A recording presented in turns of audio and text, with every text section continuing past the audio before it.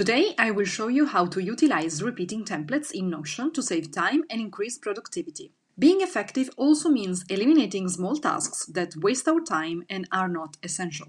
To achieve this, we can set up automations that assist us in handling monotonous work, allowing us to focus on the most important tasks. I have created 3 examples that use repeating templates to establish a framework for enhancing efficiency. I use this type of automation in my workspace, and I believe you can benefit from it as well. In this tutorial, we will create a chore calendar, a subscription tracker, and a habit tracker. With repeating database templates, you only need to create a template once and set it up to repeat as often as necessary. The item will automatically be created in the database, and all you have to do is check it off when you're done. Let's begin with a blank page. Give it a name and an icon, and if you want, a cover photo.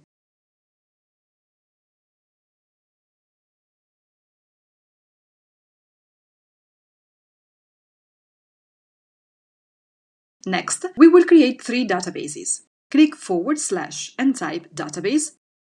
Select the database inline option. Let's call it Chores. Now let's create the second database for the subscriptions by repeating the same actions as before. The third and last database will be called Habits. Leave the databases for now and go back to the first one. We can rename the table view and call it Chore List. Select an appropriate icon if you like. We can now hide the database name to make it more neat. Next, we need to set up the database and its properties. The default property is the name property. Change its name to Chore, then click on the plus sign here to add a property. Firstly, we need a date to know when we last performed the chore. Then we need a select property that we'll call area or room. We need 2 more properties. One is for the repeating cycle of the chore. This will be another select property.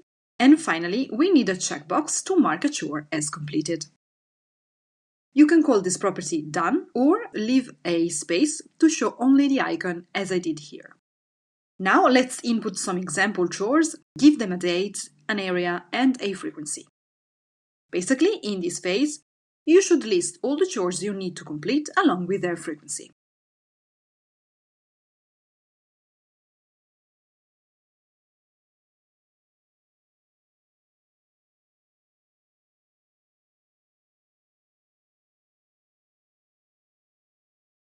Once you're done, we can create repeating templates for all the chores.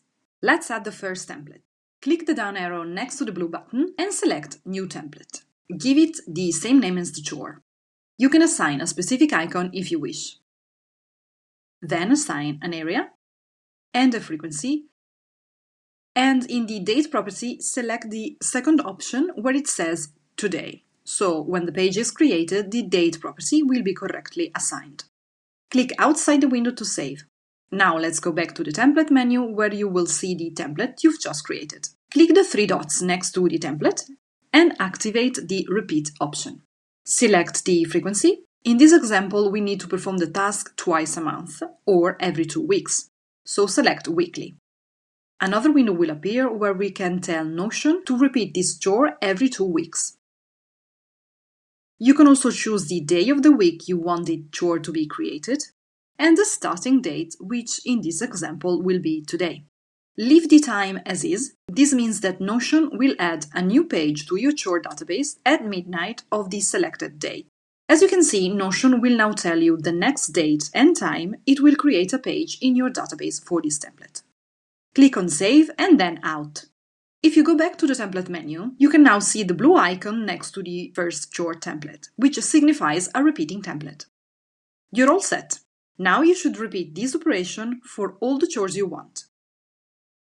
The setup can seem a little tedious, but it's a task you will only perform once. Notion will take care of the rest.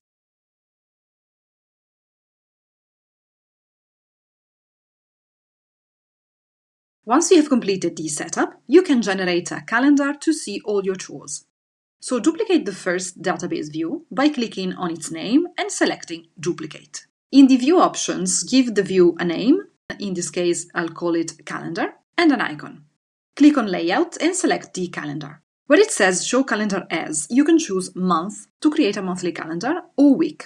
Let's go with the month for now. Untoggle the Wrap option and leave the rest of the options as default. Click Back and then click on Properties. Here you can decide which properties you want to display on the calendar. In this case, I want to see the area for the chore and the checkbox to mark it as done. Now you see all your chores displayed on the calendar and you can check the ones you've completed.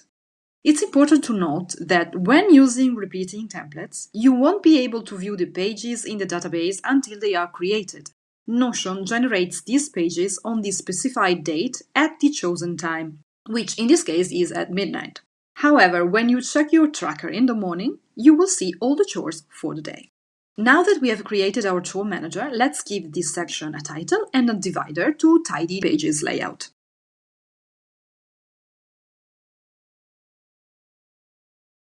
It's now time to move on to the subscriptions. Give this section a title as well. As for the database, let's call this view All Subscriptions. Choose an icon and hide the database title. Let's name the default property Subscription. Next, we'll add additional properties. The first property will be a number property for the price. I have chosen the US dollar as an example currency, but you can select your preferred currency. We'll also need to add a date property for the payment date, a select property for the billing cycle, and a checkbox to mark the subscription as paid. Additionally, you can include two formula properties to calculate the monthly and yearly prices, which we'll set up later. Next, let's create some example subscriptions, including their prices and billing cycles, as well as a pay date. After that, we can set up the formulas. I have included the formulas in the description box for you to copy and paste into the formula editor. But basically, I use the ifs function to calculate the monthly cost and the round function to round the number to 2 decimal places. I also added a $sign at the beginning for clarity, but it is entirely optional. Now it's time to set up the repeating templates following the instructions I gave you before. Click the down arrow on the blue button and select New Template. Give it a name and an icon. Input the amount and the billing cycle and select Today for the date. Click Out, then open the template menu and select the first option to repeat the template. This time select Monthly. On the window that appears, leave the first option as is. Select the starting date and then Save. If you have done everything correctly, you will see the blue icon next to your template. Repeat this step for the other active subscriptions you have. You can now create a monthly tracker for your subscriptions by duplicating the first view. Name this view This Month and choose an icon if you like. We will keep the layout as a table since it's better suited for this tracker, but you can also opt for a calendar or a list layout if you prefer. I decided to hide the vertical lines for a cleaner look. Regarding the properties displayed in this view, you can keep them as they are or hide the yearly and monthly costs if you prefer. The last step is to add a filter to show only subscriptions related to the current month. So click on Filter, then select the paid date. Click where it says Paid Date this week, and instead of week, select Month from the drop-down menu. You will now see the little calendar highlight the selected time frame, and then click out of the window. Only pages with a paid date relative to this month will be displayed on this view. Remember to check the box to mark a subscription as paid so you can keep track of your payments. You now have an inbox table to manage all your active subscriptions and a monthly tab to track your monthly payments. If you decide to unsubscribe from a service, you can disable the repeating automation. To do this, open the template menu, locate the template you want to deactivate, click on the blue icon, and then select the drop-down menu that indicates the repeating cycle. In this example, it says Repeat Monthly. Choose the last option to turn it off.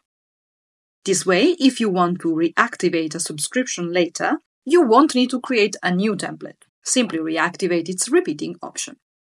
However, if you wish to cancel a subscription completely, you can delete the template entirely. The third and final use case for repeating templates is creating an automated habit tracker. Let's set up this template. First, rename the default column. Then add the other properties. You will need a date property and as many checkboxes as you have habits. In this example, I will create 4 checkboxes, rename them according to the habits, and assign a personalized icon to each. This allows you to resize the column and hide the title if needed.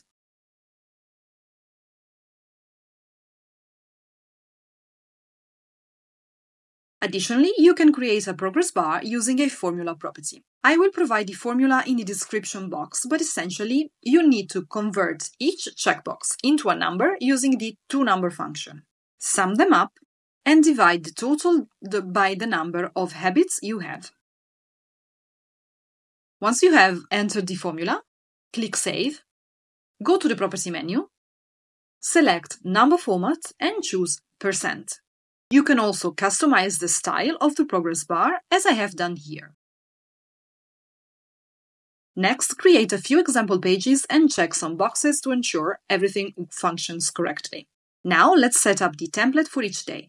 For the page title, I want a dynamic title, so I'll type @ and select the second option in the menu, Date when duplicated.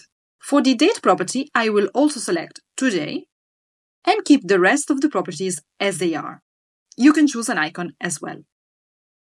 After that, click outside the window to activate the repeating option. Select Daily as the repeating cycle and leave the remaining options unchanged. Finally, click Save. Now the Daily Habits page will appear in your database each day.